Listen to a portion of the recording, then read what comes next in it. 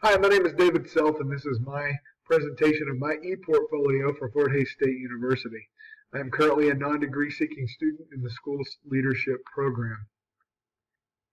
A little bit more about me as I scroll down through my ePortfolio here. I currently teach at Wichita Heights High School, where I've taught since the 2000-2001 school year, and I'm also the chairman of the Fine Arts Department. You can read a little bit more about me right here. Looking at my personal goals, the first thing I want to talk about is my number one goal is that as I enter the administrative and school leadership side of my career, I want to make sure that I maintain and be a present and dedicated father and husband. I want to continue to inspire other teachers, school leaders, to be continual learners and seek continual improvement. And in the future, I want to try to have an opportunity to really see my educational philosophy in action. My professional goals, right now I plan to stay employed with USD 259. I've been with this district my entire career, and I believe in the direction we're going and the philosophy we have, and I would like to stay with this district as a school leader as well. I would also like to, in the next short term, I like to see myself in the next year or two as an assistant principal, and then eventually becoming a school principal, and then possibly a district leader as well. Moving on and looking at my plan of study, I started this program in January of 2017. It took me just over a year to complete the 21 required hours for the non-degree endorsement, and those are listed right there. Looking at my resume, you can see a little bit of information about me. Of course, here's my employment experience, which I spoke about Wichita Heights High School a second ago. I've also done some adjunct professor work at Friends University, and you can see my education here. I received my master's degree in 1998 from Wichita State University and my bachelor's from Southeastern Oklahoma State in 1994. My philosophy of education, when I was coming into this program, I wasn't really sure what my philosophy of education was, or my leadership philosophy. And what I found through this research is that I'm really what I would consider myself. I would be a combination of a servant leader and a transformational leader. I believe in leading by example. I would never ask any of my employees or staff to do something I wasn't willing to do myself. And I believe in building relationships based on trust, and I believe in transparency. And I also believe in creating a school environment, a learning environment that where all school community members, students, staff members, family, they feel welcomed, they feel cared for, and they feel safe. And I think those are the things that how I would describe myself as a school leader and philosophy. Moving on and looking at my bibliography, I had a hard time narrowing it down to just 10 articles or books that I'd read. I read quite a bit during this time when I could. And I really want to talk about, I'm going to kind of scroll through these, but the one I really want to stop and talk about is this one. Number 3 on my list, and that's What Great Principals Do Differently by Todd Whitaker. And Mr. Whitaker wrote in this book one line that really impacted me a lot. And it was the line that great principals do not focus on programs, they focus on people. And I felt like that really entailed and embraced what I believe as an educational leader. And that's kind of what I founded my educational philosophy on, just that one sentence and what he talks about in this book. And very good stuff. And if I move on through here, you can see a couple other ones I've read. Another one I want to talk about briefly, number 7, is Start With Why by Simon Sinek. Mr. Sinek talks about in this book not just knowing what you do, but knowing why you do it, and how that's so important. If you can discover why you're doing something, you're going to be a better leader than just going through the motions. And very good stuff. And you can see a few other works here. Another book by, there's Richard Marzano. I did a lot of reading on his book because our district recently adopted a teacher evaluation model based on his framework. And another book by Simon Sinek, Leaders Eat Last, another really good one. Moving on and looking at my activities. At the elementary level, I would say probably the one that was most beneficial for me and eye-opening was I spent this one over on the left, elementary principal observation. I spent half a day shadowing Mrs. Cindy Graves at McLean Elementary here in Wichita. These pictures are a little slow loading, but the day started in the cafeteria at lunchtime, and I was blown away at what it takes to organize and successfully feed all these elementary students. Everything runs like clockwork, and it was really inspiring to see how much Mrs. Graves juggles all the different things she does. And I don't have any experience in my career as an elementary teacher, so this was really eye-opening for me. And I enjoyed it. It also had to deal with, that day I had to help her work with some teacher evaluations, giving a tour of the school to a new future student, and also some disciplinary problems that occurred on the playground that day. Great day and all. Also, I helped with some elementary art in service where I provided strategies and curriculum practices to increase rigor in the art classroom. And I also helped with McLean Elementary's enrollment this summer. This is a mobile computer lab that was set up. All of our enrollment now in our district is done online. A lot of our parents don't have access to the internet at home, so my role was to help them get logged into the computer, access their student records, and help them get their child enrolled for this school year.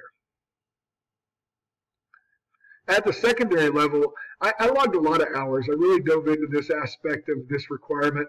I logged a total of just over 330 hours. And a lot of that came from student extracurricular activity supervision. I observed and supervised about every sport that we offer at our school.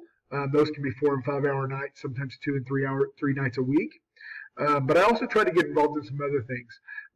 Here I went and you can see where I helped with some instrumental music concert supervision. And here's one of those sporting events we talked about. But the one I really want to look at right here in the middle is bus supervision. This is something that happens every day at school. It's something that I think can become very mundane and day-to-day that we really don't think about.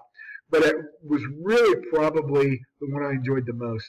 Every day since January of last year, I have gone out and after school assisted school personnel and security and other administrators in just monitoring our students as they load the buses. It provided me an opportunity to build relationships with students that I've never met before, and been really, really powerful for me. Not only did I get to build a relationship with kids, but I got to work with other members of the school community you don't think about a lot. School bus drivers, school bus company employees, working with them to solve transportation problems, whether it's just reassigning a bus route or maybe a discipline situation that happened on the school bus. And we also were responsible for logging the location of each bus route. We have 23 bus routes at our school. Logging all of those bus routes, where they are in the bus line, and helping students find their appropriate buses. And you can see that here. At the district level, I participated in a couple of different events. The one that I think is probably the most beneficial for me as a future school leader was this first one listed here, Marzano Observation Scenarios. I worked with a team of other teachers from the district. We recently, I stated earlier, our district recently adopted a new teacher evaluation model based on Richard Marzano's framework. And what we found is that a lot of our school leaders, assistant principals and principals, were not well versed in what goes on in a fine arts classroom. So I was asked to be on a team that wrote scenarios that were used for training purposes. And this was a lot of fun. I enjoyed it. And I thought this is the kind of thing I'd like to do eventually, help mold and shape other administrators to be better at their job and their careers. And here's an attachment of one of the scenarios that we wrote. I also participated in help organizing the district common assessment for instrumental music. This was an event where all 8 high schools in our district converged in one place. I helped coordinate teachers and bands and where they were supposed to go and making sure everyone was safely arrived and left when they were supposed to. I also participated in our district required new teacher orientation. This is me right here with a group of new teachers from my high school, just introducing them to our campus, our school culture, and our belief and philosophy. And if I move on into my reflection. So during the exploration stage, some of my preconceptions coming in, I really had this idea that this program was going to be a lot about educational philosophy, and it was going to be a lot about things that I've seen a lot of things come and go in my career in the last 18 years. A lot of times there will be new ideas, new philosophies that come along, and it's one of those where you look at it and you think, hey, this is going to work really good on paper, but in the real life classroom, it'll never fly. And that's really what I thought this program was going to be. But as I got into the explanation stage here, I found out that I could not have been more wrong. There are a lot of things I found that I didn't know, a lot of things I thought I knew a lot about, and I had no idea.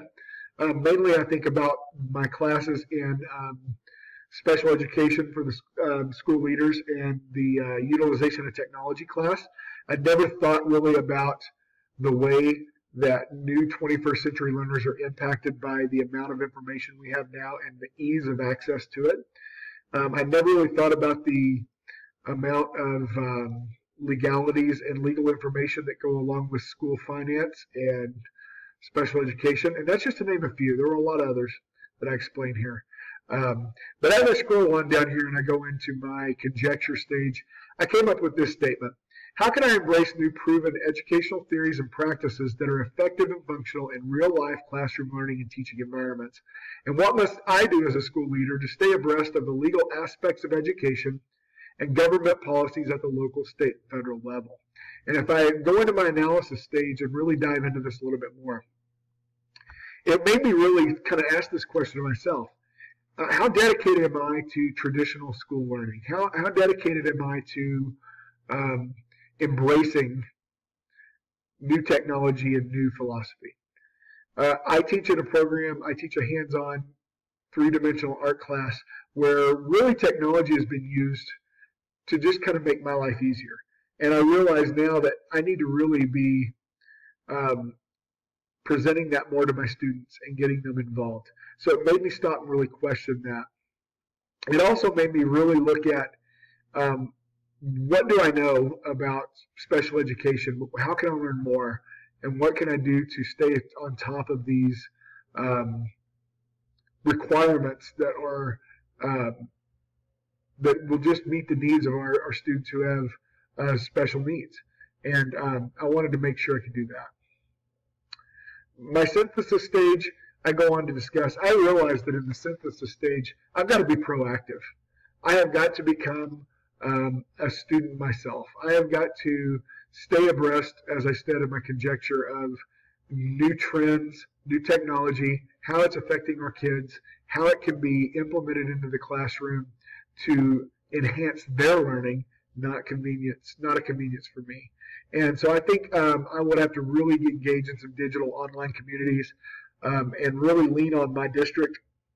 They provide support in these areas of technology, of special education, of school finance, and they provide training.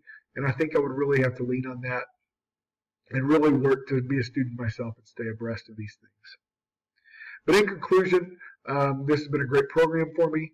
It's helped me to realize what kind of leader I am, what my philosophy is, and it's also allowed me to see my shortcomings and figure out a way and develop a plan to deal with that.